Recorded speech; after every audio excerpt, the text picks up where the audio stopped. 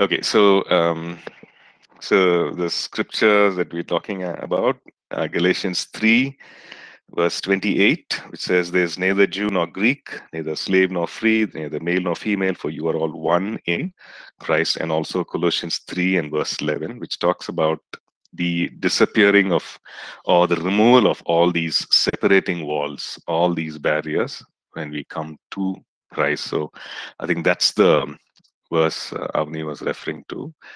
And there are two other, yeah, Galatians 3, 23, 21, right? So when it says sons, it definitely covers both, sons and daughters of God, because we're saying, you are heirs according to the promise, which means that, both of you, as male as female, you are heirs according to the promise of God. So yeah, so that difference is also, it's not there. It's not a barrier. It's not a difference. In Christ, you become one.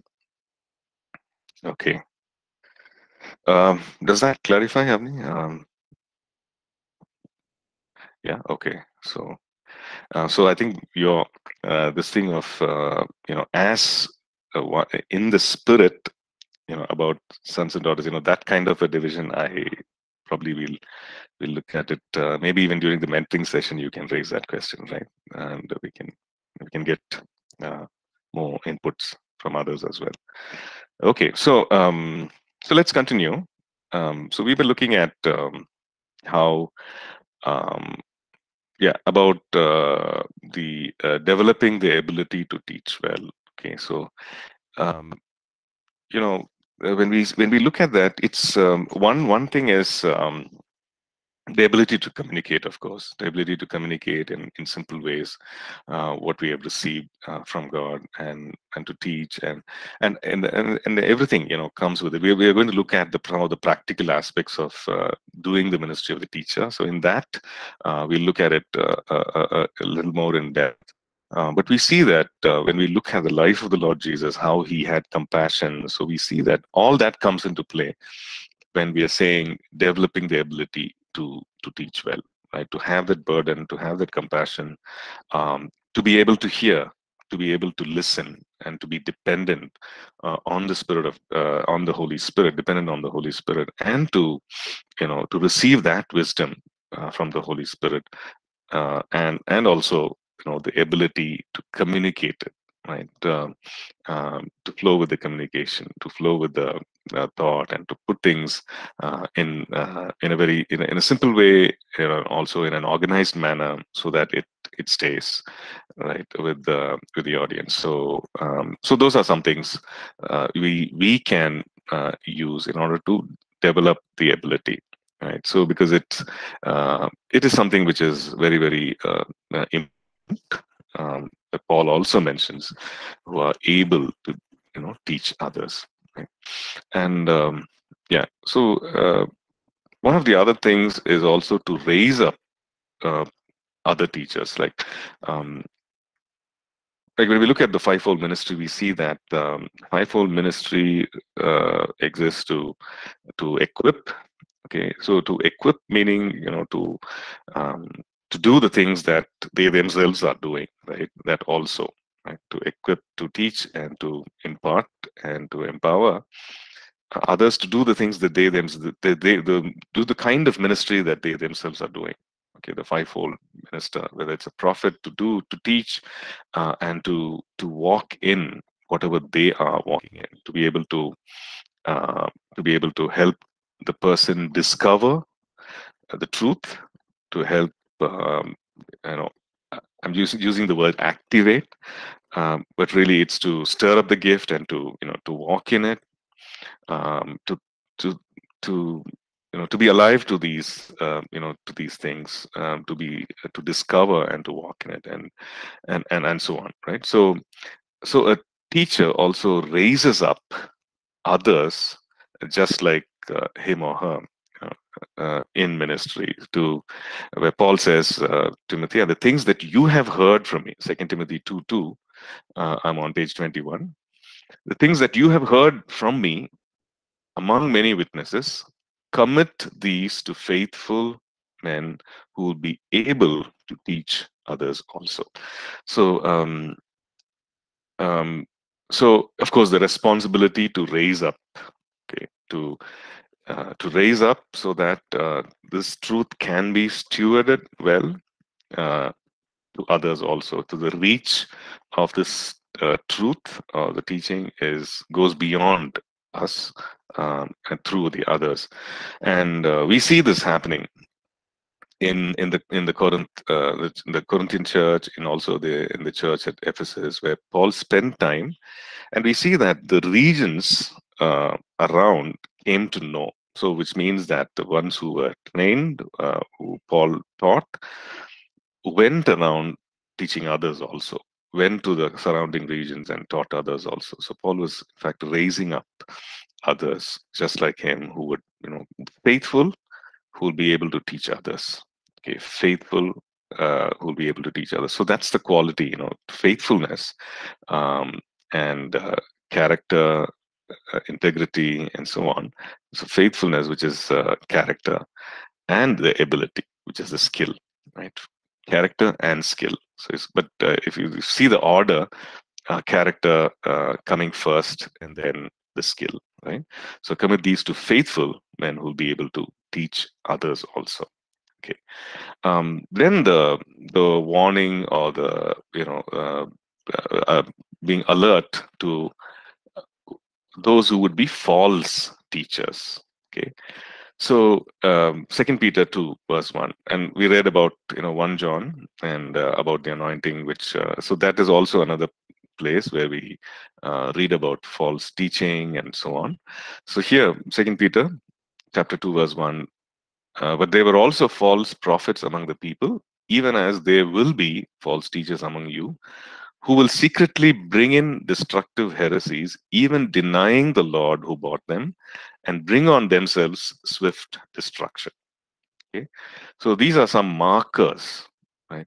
And the Lord Jesus said, "You will know a tree by the fruit." So the kind of life they lead, and so on. So here are some markers that the Apostle Peter is saying, that there will be false teachers who will bring in destructive teaching, right? Secretly bring in, which means that they know that it is something, or why to bring in, bring something in or teach something in secret, or in a way that's hidden from others, right?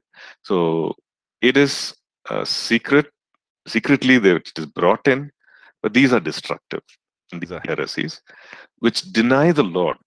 Okay, so which deny the Lord that bought them. So making light, or esteeming lightly the Lord Himself, or even denying, completely ruling out. So maybe the cross and everything, is not given importance, and so this is the nature of the of the heresies that are brought in, and bring on themselves swift destruction. Okay. So Revelation 2:20, again, a warning about this woman Jezebel. So he's saying, I have a few things the Lord says against this church. And which church is that? Let's just look there. Revelation chapter 2. Yeah. So this is the corrupt church, right? Thyatira, I think. Yeah. So he said, you love this person, love Jezebel, who calls herself a prophetess, to teach and seduce my servants to commit sexual immorality and eat things sacrificed to, so the depth of false teaching, the extent to which the false teaching was tolerated in this church of fellowship, right? So it is the church in Thyatira, but this was happening. So you see here was a woman who was teaching, right? So again, about women in ministry, who was teaching the wrong thing. But here was a person who was a woman and who was teaching, right? So it says, you allow this woman Jezebel, who calls herself a prophetess, so a ministry of the prophet, and also teaching. So you're allowing her to teach, but the teaching is in sharp contrast to teaching that accords with godliness. It is not that at all. It's saying you allow her to teach and seduce and commit sexual immorality, things offered to idols. Okay, Charles, yeah, you have a question. Yeah, I'm inquiring about this Jezebel. Was this a real woman that was preaching and teaching, or it was the spirit of Jezebel as seen from the book of First Kings? Is it First Kings or that one, the wife of Yeah, Ahab? yeah, Ahab and Jezebel. Yeah. So we see there are two different people, of course, obviously.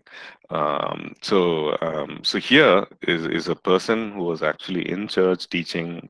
She called herself a prophetess and so on. So yeah, it's referring to this person here. And but both are real people, right? Whenever we see Jezebel being mentioned in these two places, these are real people. And also, I know that we talk about the spirit of Jezebel, like in spiritual warfare and so on. So it is obviously an evil spirit which which does these things. So yeah, so that's the thing, right? So but here it's talking about a real person, as also we see in the book of Kings about Ahab's wife, real person. Yeah, Charles, does that help? Thank you, Pastor. Yeah, okay, Thank you. right. Okay, so we see all these instructions about teaching, about teachers.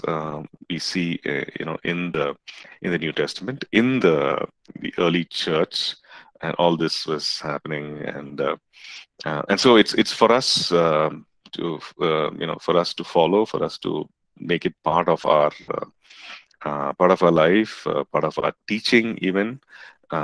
So for those of us who are called into this kind, you feel, okay, I feel called to do the ministry of a teacher.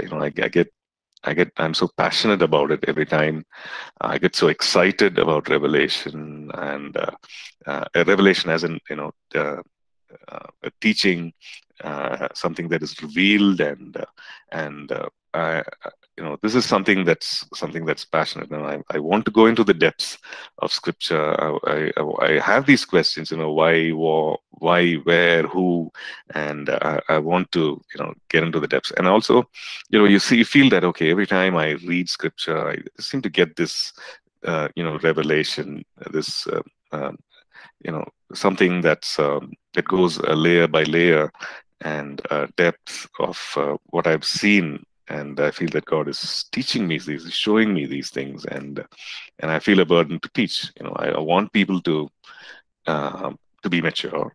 And then the same things that I've learned, I feel that I need to share with them, and I'm excited doing that, and so on. So if that is something that's growing in you, you feel that it's maybe God is calling you into that kind of a ministry, a teaching kind of a ministry, and so you just need to pray and pursue that, right? Pray and pursue and say, Lord, you show me, and I want to do this, right? um, yeah. So the next chapter 20, chapter 8 in verse 22 is about the restoration of the ministry of the teacher. So like we studied about the restoration of the ministry of the evangelist, we see that this was also something that, during that 400, like 1080 to, 480 to 1480, till about 1500, you see that the church really losing these foundational truths, and going through what we call as the dark ages, where there were this glimmer of hope and glimmer of light here and there, but then by and large the church was really not anything to be compared with the early church, right? There were a few individuals here and there whom God raised up, but it was nothing compared to the early church, right? But then we see that there is a restoration of the ministry gift and it came in the way of people who would teach, who would establish people in the doctrine, establish churches or the people of God in the teaching, in what was truth. And they would do so by means of letters, by means of by means of a study of a particular topic or a teaching, and they would do that. And we see several listed here, so we're going to come back to this. I'm not going to go into this, and I would just want you to, since it's something that you can read and understand, and these are facts, I just want you to go through it, but we will look at it a little later, probably next class. But what I want to really share right now is in chapter 9. Okay, so some of the practical keys to doing the ministry of a teacher. We'll look at this, and then we will come back to chapter 8 and look at a few things there about the restoration of the ministry of the teacher.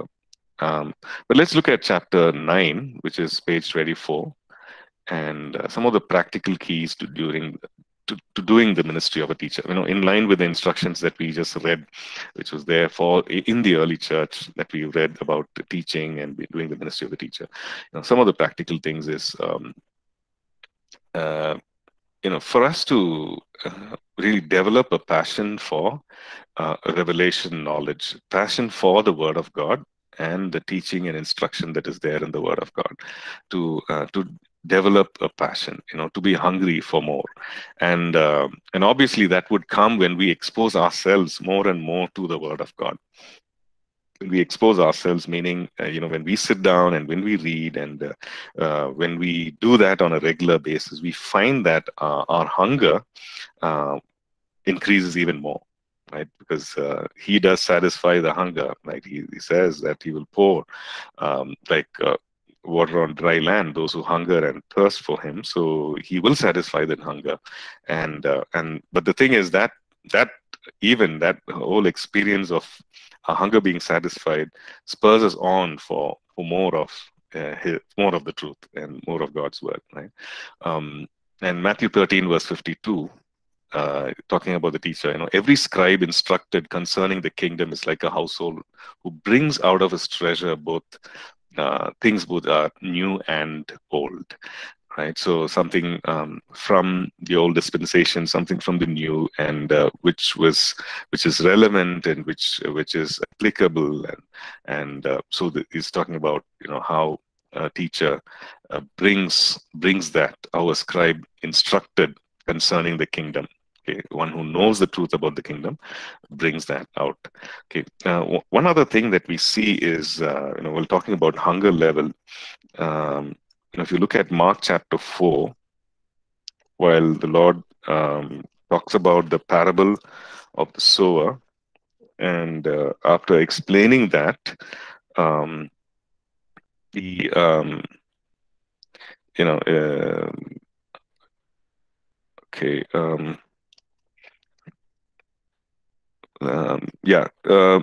if you come to verse 24, okay, he explains about how a lamp that is lit need not be put under should not be put under a basket, or under a bed, but on a lampstand. In verse 23, if anyone has ears to hear, let him hear. Then he said, take heed what you hear. With the same measure you use, it will be measured to you. And to you who hear, more will be given. Okay. For whoever has, to him more will be given, and whoever does not have, even what he has will be taken away from him. Okay, so this is the thing, saying, take heed what you hear, and with the measure that you use, it will be measured to you. So which means that, what is the measure that we use in order to hear? Because there is always more. Okay, because God is infinite in his wisdom, in his knowledge, and what is the measure that we are using? Is it something like is that the measure that I'm using, or is it something bigger, figuratively speaking, right? When we go to him, is it a small one? Is it a big measure that we go with? Because it talks about our how intentional we are about wanting to hear, wanting to receive, with the intention of doing it, of course, with the intention of knowing, with the intention of knowing Him more.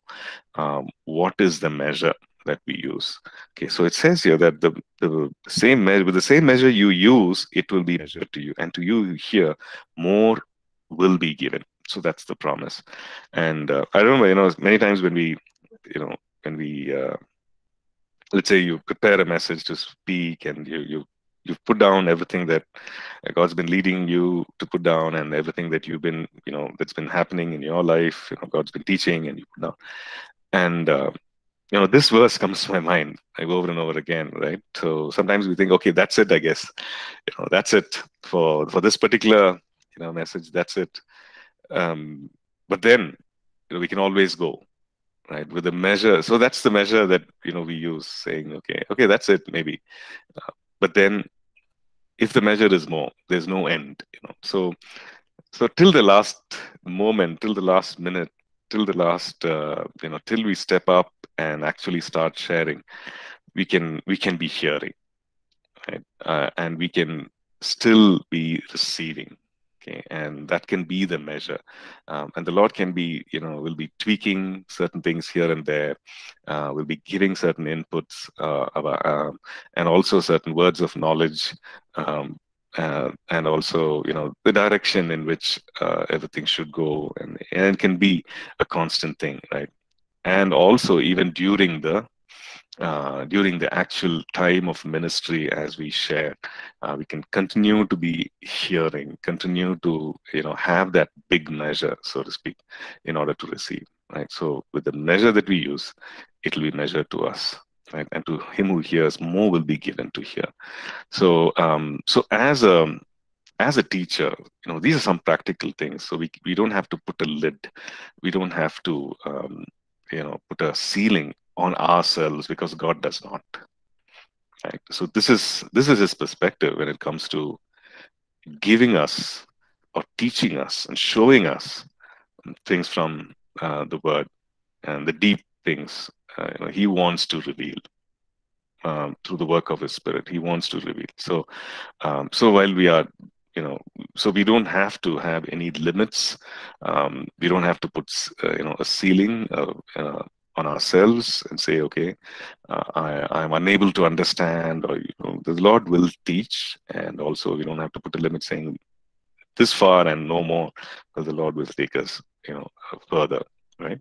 So we see this. So so the hunger to know the why, the where, the what, and the how, right? But we also know, the other side is that knowledge, if it's not mixed with the love, right? If it does not, if we do not have the love and the compassion for God, I mean, love for God and love for His heart, right, for the people, then it has the ability, to stir up the flesh. We're talking about knowledge. The Greek word is gnosis, meaning, knowledge, understanding, and so we need to be careful. And so Paul writes to the Corinthians, and in chapter 8, he's actually talking about those who have understanding about food offered to idols. He's talking about that. That is the context, right? So he's talking about, now concerning things offered to idols. And he gives a perspective. We know that an idol is nothing. Food also is nothing. It doesn't commend us to God, and so on.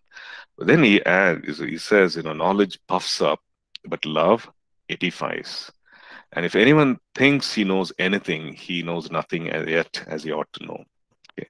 So the thing is, the reality that if you're not careful, then because of learning and because of everything, knowledge, it can make us proud and arrogant, maybe, and that will be the end of it, right? When we reach a place of saying that I know a lot, or I know everything there is to know. Paul says, if you don't, if he thinks he knows anything, he knows nothing. There is a lot more for us to know. So so he says that, and love edifies. Love. So knowledge with love is a powerful combination. extremely powerful combination, right? Because you will one will teach with compassion, one will teach with with the with the uh, with the with God's heart, right? With God's heart for the person, not with the thing of demonstrating one's own intelligence. So pride has no place, but with the right motive and attitude to help the person be edified, to let the person be grounded. Okay, so like Paul says. He also says that that we might present every man perfect in Christ. This is how we minister, to so that we might present every man perfect in Christ. So that is the heart with which Paul ministered and how he taught and so on, right? So yeah, so develop a passion, keep that alive, keep that fire going. The other thing that we see is to develop a range of things, to range of topics, and not to restrict ourselves to you know, one topic, or be an expert in, one thing, or maybe, be an expert in one area, right? Because, and look at scripture as something that's wholesome, and so develop a wide range, whatever the scripture is talking about, especially if the Lord has called for the ministry of the teacher, and that is the ministry gift of the teacher, to practically, to intentionally look at all these things, to look at what are the different things that he's talking about, in the Old Testament, about in the New Testament, and um, different things that we can, about maybe the in Christ revelation, maybe the Holy Spirit, and also about several things about prayer and intercession and worship, and develop depth in all that as well, as much as we develop the width, the range being, you develop the width, but also to develop in that, because there is more in each of these topics, right? The other thing that we see, practical thing, is to question, inquire, investigate, and search. So to look into the Word, to ask the Lord, but to have an inquiring, mind, to look at Scripture, to look at sources to whom the Lord will bring across, and to look at it. And not to, so that there are the two ways, sometimes when we look at questions, or when we question certain things, okay, we're not questioning the nature of God, we're not questioning his existence, we're not questioning that, so as a teacher, we are looking at it under or with the guidance of the Holy Spirit. So it means we are partnering with him as he, or submitting to him, to his authority, as he shows us, as he leads us. And the thing is that it could be about, it could be about his existence, right? Questions about his existence, questions about the existence of things, existence of the universe, existence of God, several things. But it's in submission to him and under his authority that we look at these things, right? So it's not outside of that authority, right? So we're talking about the ministry gift, and it is something that the Lord wants established in the church, which means as a teacher, that the Lord is pleased when we ask questions. The Lord is pleased when we investigate certain things and look at it and why is it so? The Lord is pleased because he is, look at it, he establishing like the ministry gift. He's the one who's giving this gift, right? So it's not wrong to ask questions, it's not wrong to investigate, it's not doing that, but there's a subtle difference, because we can do it as someone who is under the authority of God, or we can do it from a place of rebellion, right? And so on. So that's the thing, right? To investigate, to search, and and and to really study and to get in the depths of it. Okay. The other thing is to keep when it comes to sharing um, the truth, or when it comes to sharing the content, to keep it simple. Okay. Now that is really, we see another aspect of the teaching gift, right? To keep it simple. Once we had an exercise. I remember that this was at one of the camps that I had attended. So there was given a topic, and we were supposed to imagine that we were teaching the kindergarten, students, or the really young ones, and teaching them complex things. The topics given would be, the second coming, or about salvation, or by salvation by grace through faith, and things like that, predetermination, and things like that. But we had to, imagine that that our audience is really, really young, and we had to do that, explain them. And it was a really good exercise where we had to make sure that it was free of jargon, free of technical terms, free of all that, and then explain the nuts and bolts in very, very simple language. Use illustrations that person would understand, and then teach it. So it's a great exercise if you want to try it out. But really, the teaching gift is not only to go to depths of revelation, knowledge, and understanding as God leads, but also to be able to communicate that in simple terms, in simple language, just like the Lord did, right? And that's how the gift operates. So that, wow, this is great things.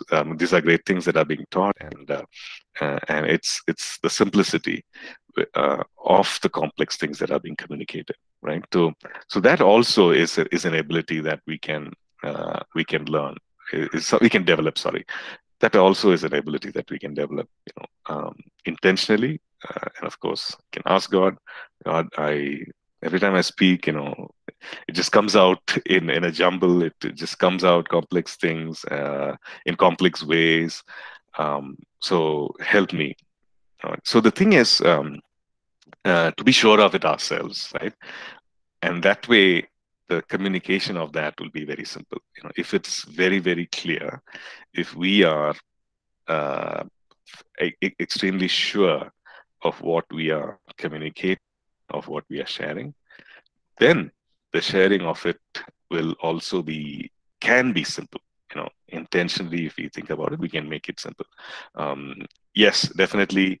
We have terms which we found that when we are making these, when we are translating, right, when we are doing this short-term Bible colleges, we're doing it in several places, and like Champa and Chhattisgarh, and also in Varanasi, and doing. So suddenly you realize that you're using words, which are difficult for the translator, and also, like, you may have a translator who's not very experienced and so on, and you don't have so you have to really break it down, right?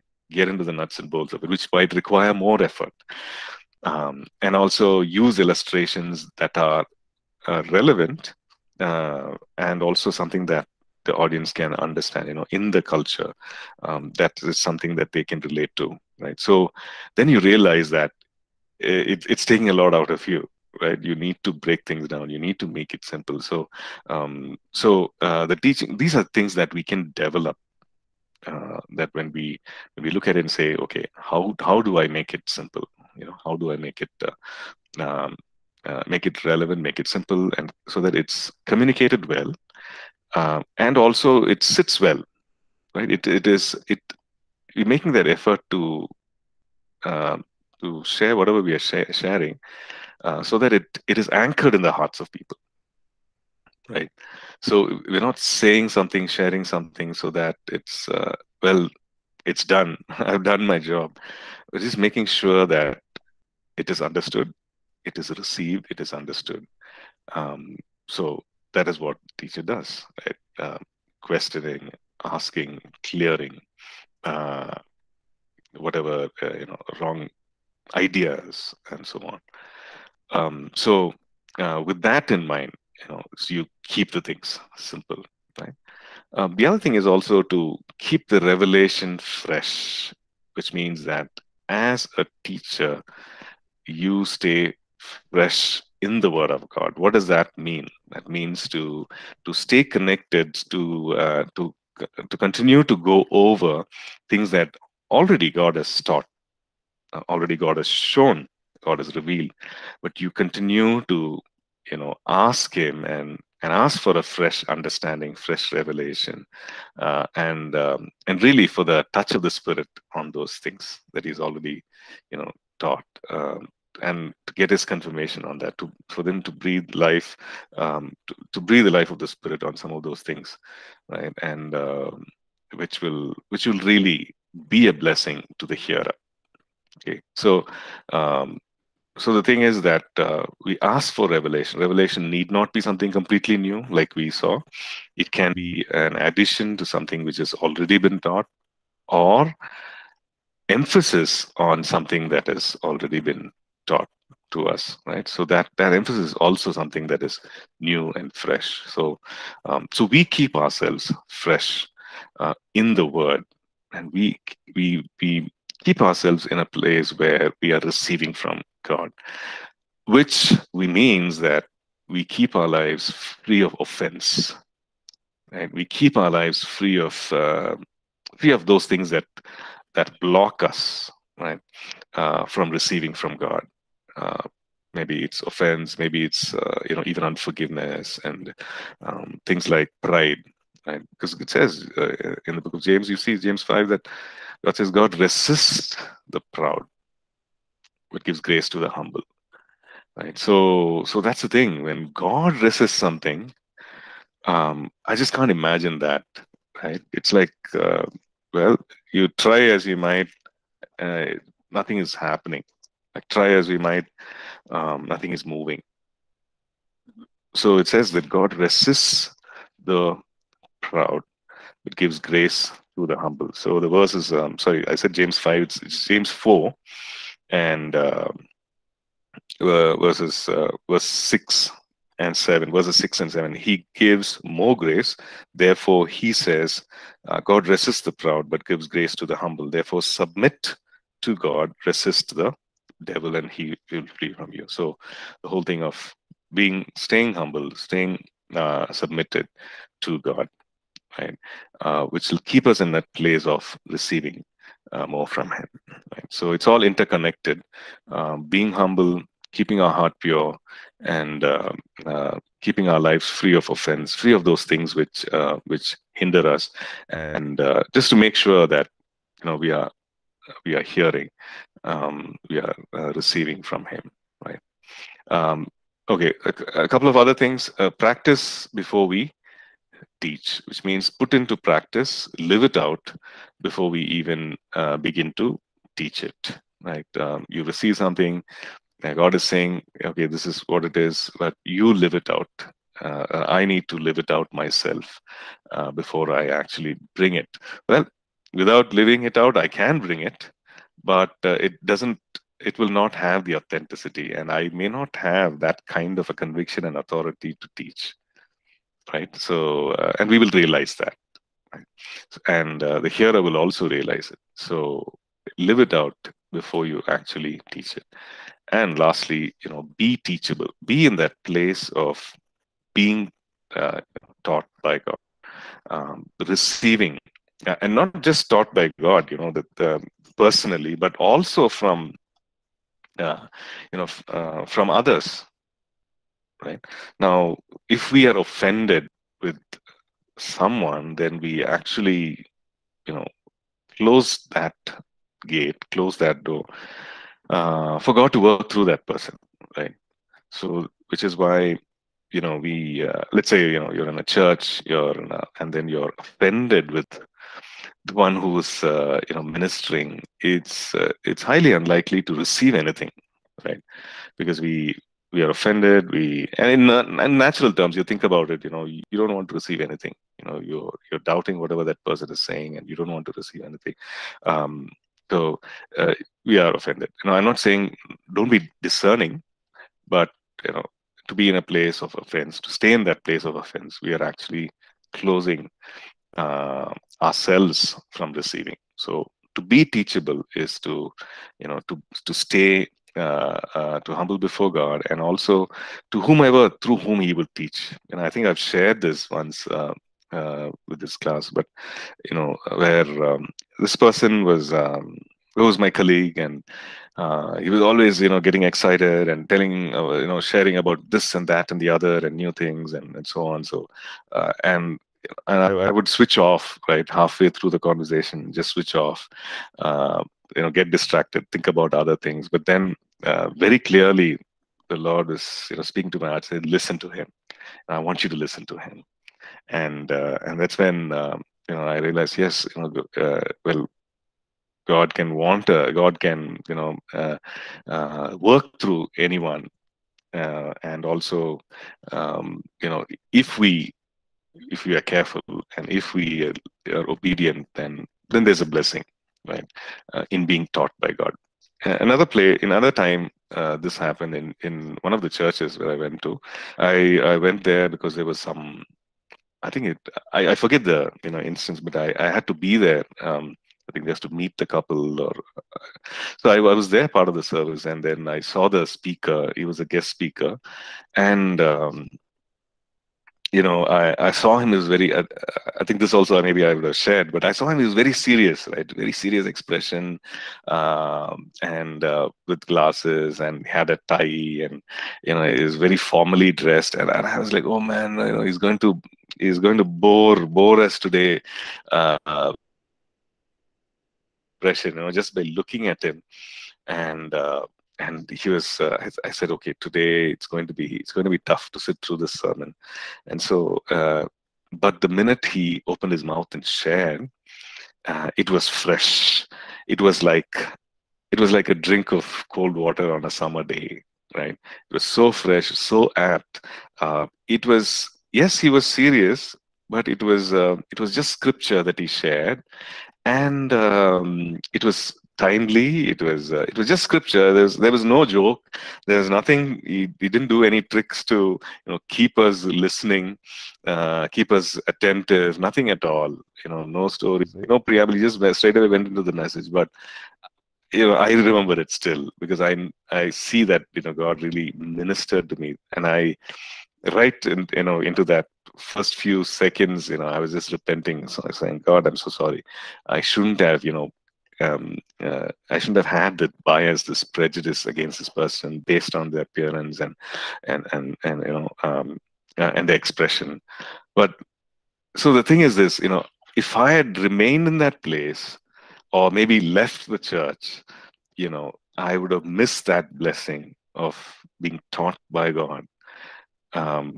So when it comes to being teachable, we remember this, that we don't become biased. We don't, have this prejudice, but because God can speak, and God will speak through, the most, most unexpected, people, and so that's for us to, as teachers, to remain teachable. Right. Okay. So we'll stop here, and next week when we come back, we'll look at the restoration of the teaching ministry. And but I just like you to read through, please, and I'll just touch about a few points here and there, and move on to the next chapter. Right. Okay. So we'll stop here. Have a great week, and God bless. Thank you. Thank you so much, Pastor. God bless. Sorry, Prabhakar, did you ask anything? No, Pastor, I said thank you so much. Oh, okay. God bless. Yeah. See you. Bye-bye. Take care.